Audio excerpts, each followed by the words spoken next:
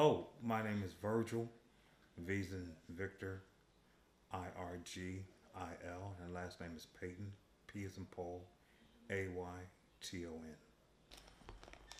I am Brooke Nyla Downing Payton, BROOKENILA.DOWNINGPAYTON.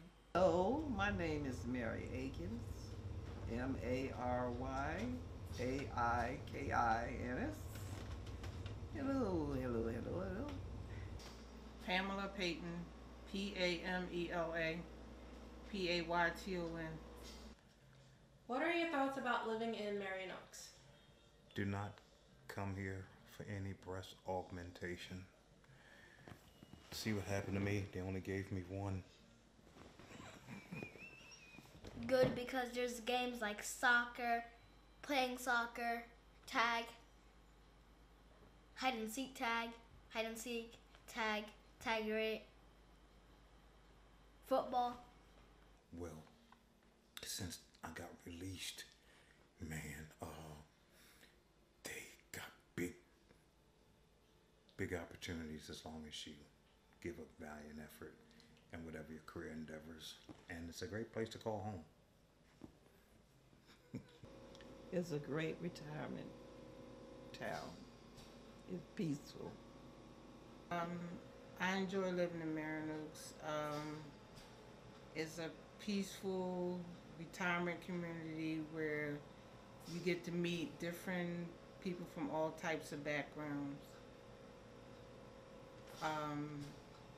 Getting involved in the different activities and things that's going on in Marion Oaks will want you to stay directly where you at in Marion Oaks. What do you think of colonies to flourish? Need to flourish on career building skill sets for the younger generation because a lot of retirees are becoming the norm, and a lot of the job readiness or jobs that are needed to have skill sets to be ready for them or to fill those capacities. A lot of people retiring, so they need to have programs that have the types of programs to fill those needs with the younger generation. Businesses. I think if they had more businesses in Ocala, the county would flourish a lot. More stores, more stores that's close by, like malls. Malls. You need malls, and where people can get to meet and join, especially for old people. It's a place to walk without being attacked. They can walk and meet people every day for lunch or this or that. They can socialize. It's a great thing for them to do. Instead of trying to be out on their own shopping and this and that. They can do the shopping too, but they be around people and security.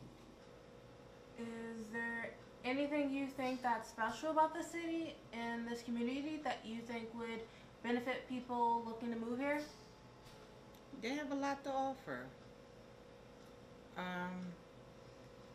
Like I said before, Ocala is a retirement community, but they have all ages that live in Ocala, so you will always find something to do. What brought me here was the opportunity to live in a rural area. The beauty of it, the quietness, and basically it's a horse country. The peacefulness, a lot of peacefulness while it's still on a growing pattern. It's a lot of peaceful areas within areas of the communities where a lot of people get along very well. You got a lot of space that they need. Room. They got a lot of room. They'll have a lot more room than they used to. They get more for their buck. In terms of community, how do you think this pandemic has affected how we come together and support each other? Good because a lot of people care about other people, and we are trying our best to keep people alive. In Ocala, I've just seen that it's as long as people pay attention to the information, the effect is what level of information has penetrated that brain. That's how you know how we're going to get through all of this here. And the relationships that have been formed is based on people having essential needs. Those essential needs have caused us all to realize that we all need each other and we all go through similar situations no matter what creed or culture you come from.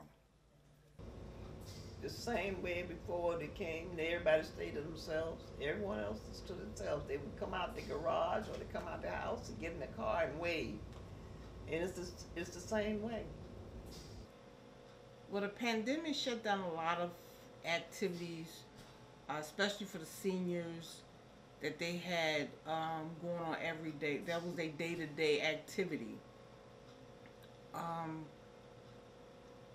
But it's slowly coming back around. It's slowly moving back around. We've gained a handle, like I said, on the spread here by people staying social distancing and keeping their masks on. So they're really doing a good job. They really are. What would you say, in your own words, bring out the quality of Ocala? The quality is based on when the community comes together, it's the value that they put in. It's the value that comes out of people that have put in. It makes it a great place to live. Much of it. Very peaceful. And again, the communities are very active in being together. The picturesque view of the countryside, it has its own gains by looking at it, but it's so peaceful and quiet here. Look, hey, you don't want to mess with the original animals, the manimals. I call them manimals, the bears. You got bobcats, wolves, gophers. Don't mess with them. They're the ones here. They are our neighbors, so you have to learn how to get along with them. I would say the people. So Marion Oaks and all of Ocala is about community and giving back. Can you name some ways for others to get involved, and where can they get these answers to this process? The best place to get them from is your community. Go to a community meeting, and they have a whole outlook on what they provide as far as activities in that community. As far as if you go on the ocala.org website, they have a list of activities that's going on throughout Ocala. And because of the pandemic, it slowed some of it down, but it's coming back. Our community centers offer those initial starting blocks because the community centers are interested in bringing young folks to help get an idea of what they think and how to make each other from the older adults to the younger adults, make them more approachable towards each other. And if they can do that, it would have long stemming effects in a positive way. Community meetings and discuss them, and maybe they will arrange something for those things to happen, because a lot of people don't know, and if they don't know, they don't know how to do it themselves.